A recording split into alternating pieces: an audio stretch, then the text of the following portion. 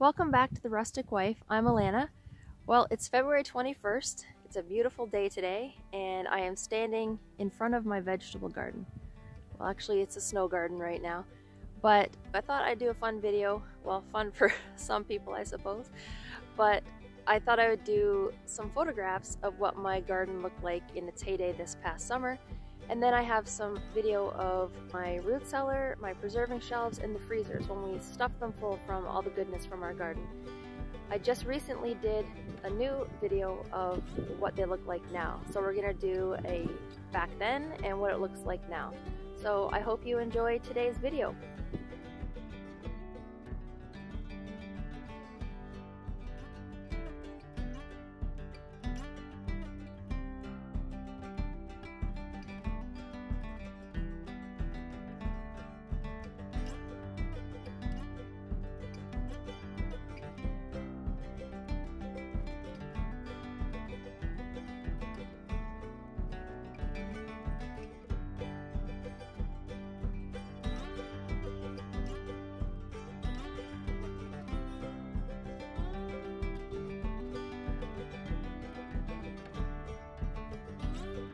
Alright, here we are down the basement. I'm going to show you this part of the food storage. This is all of my canned goods that I made this year.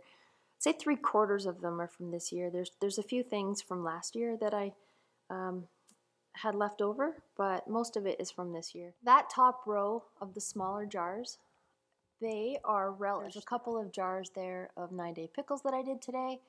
And there's some ketchup, but I did not obviously make that. Heinz did. This second row here, this is some dried teas. So there is, to the left, there are raspberry leaves that I dried. There's some lemon balm. Those jars with the pink there, they are rose petals. Next we have 9-day pickles and some spicy cauliflower that I made last year. Next, pickled radishes. I made those this year as well. And of course, lots of dill pickles. We love dill pickles. So I did quite a few of those. We also have pickled beets. Next, the bread and butter pickles from this year. Then we also have some pickled jalapeno rings, some more 9-day pickles beside that, and then right to the very end there, spicy yellow beans, spicy pepper rings, and also some zesty dill pickles.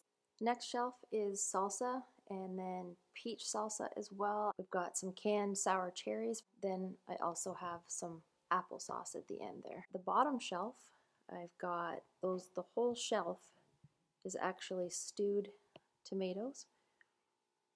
That is also stewed tomatoes. These boxes on the floor here, I've got just kind of a mishmash of everything that won't fit on the shelves.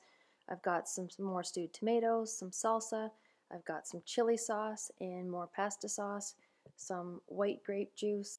Next we have this shelving unit I should say. At the very top, zoom right in there, I have some canned plums. The next shelf down, that is peach jam and wild grape jelly. I've got some strawberry jam, I've got some red currant jelly as well. The next shelf down obviously is canned peaches. And clearly we love canned peaches. I think I did 58 quarts of peaches this year. Down from there is canned green beans.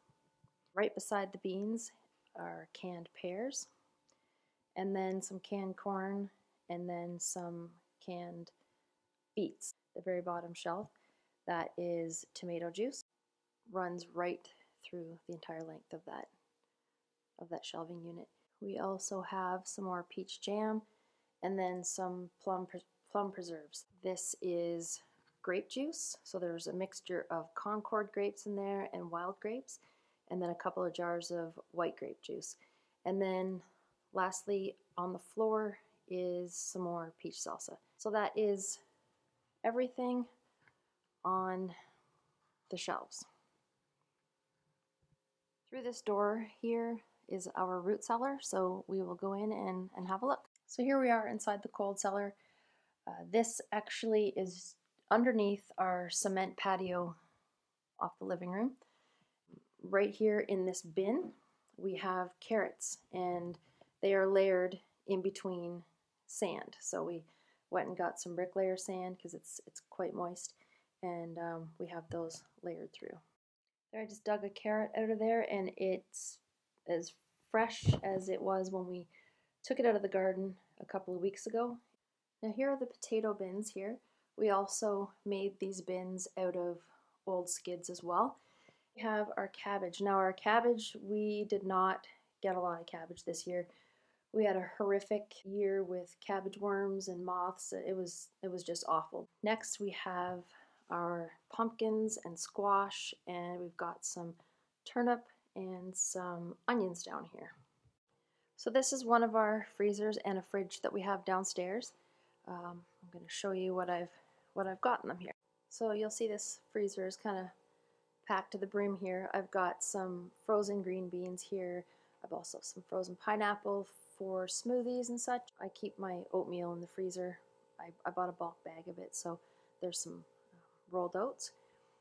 Also, I've got some frozen strawberries, that's just part of it. Some fermented hot sauce that I made, keep that in the freezer. So the leeks are right there, they're double bagged. And this box right here is our green peppers and our lunchbox peppers. Our maple syrup that we make, I keep that in the freezer so it doesn't crystallize. Underneath that box of green peppers, I have some tomatoes, frozen tomatoes from this year, pumpkin puree here, and I also have a bucket of roasted tomato sauce. This bucket here, I've got some beet greens, and I also have some corn. This bucket here is more corn and some frozen green beans. That pail is all strawberries as well. Next, in the freezer that's on top of the fridge down here, I've got some frozen raspberries, I've got frozen blueberries, sour cherries, and also sour cherry pie filling that I made, some rhubarb. Next, I'm out in the garage. We've got this big old chest freezer here, and this is where we keep our meat. In these baskets I've got some duck breasts, some lard that I'd rendered. I also have some lemon juice. These are all the chickens that we grew and we had processed. The last little bit of beef that we have from a local fella where we get our beef. I've got some cream that I froze just until I have some time to do something with. On this side here we have some ducks that we processed and some more duck breasts and the last few pieces of pork that we have from our local fella. So we're getting some beef tomorrow, so I did make some space. I took the tomatoes out of here. That cream will be shoved off to the side, and our side of beef will be fit in here somehow. Just head down the basement, and I'm going to show you what we have left on our canning shelves and in the root cellar too. So it doesn't look like we've really eaten much here, but in the previous video from the fall, you can see there was all sorts of stuff on the floor.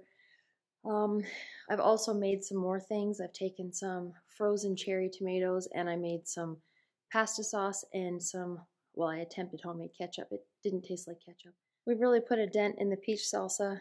Sweet pickles we've eaten. I had 3 times the amount of those dilly beans, so we only have 9 jars left. Also, the canned tomatoes, I am almost out of pasta sauce, so I will be using some of that to make pasta sauce. Over here, peaches, we still have 6 months left to go before we actually get more peaches, and these will be gone for sure.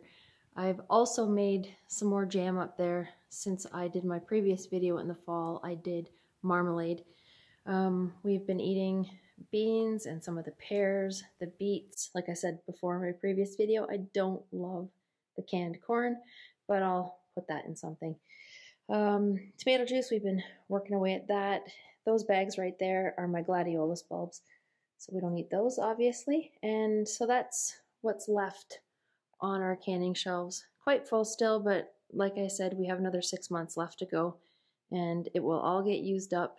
If I have some left over this summer, then I'll just not make as much this year. And into the cold cellar. Sure looks different than it did for my previous video. We are out of pumpkins. The squash, we still have some squash left to eat up. The turnips are gone. We have a few onions left, and we have a few cabbage Potatoes, we're working away at those. The carrots have been storing really, really well in this sand. There's one. See? Look at that carrot. Not soft at all, just perfect. Put it back. The temperature of our cold cellar right now is about 6 degrees. So this is the freezer. This is February and what we have eaten since I did the last video in the fall. So we still have our maple syrup. There's 2 of these milk crates piled up. These are, let me see them right there, bags of leeks that I'd cut up in the fall. I'm still actually working on some fresh leeks, so I'll use those when the fresh ones are done. This box here is pepper pieces, like pepper strips. Still have those plums there. This bucket is strawberries and frozen peaches for smoothies.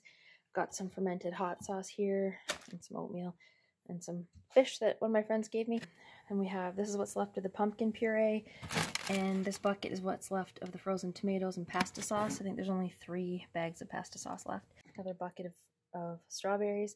And this pail is frozen corn, and this is just a couple of bags of frozen beans and corn at the bottom and a couple of bags of frozen beet greens. So in this freezer, we have pineapple here. I bought some of those and packaged them up into bits for smoothies. Then there's raspberries, blueberries, sour cherries, and some rhubarb. I haven't used too much of that.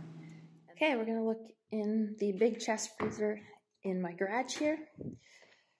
So since I did this video in the fall, we have our beef order that we got in. We get a half a beef from a local fella, and we also get a pig. Anyway, we've got our beef, ground pork there. There's a couple of pounds of venison, and that was my dog. And our chickens that we raise, we've got some bacon and pork chops and sausages over here, and some ducks some duck breasts here that we raised. I've got some pork back fat there. Underneath here, these are gonna be hard to slide. Anyway, there's some ducks and more chickens underneath there. So that's what we have left from before, and what we've added as well from our local meat orders.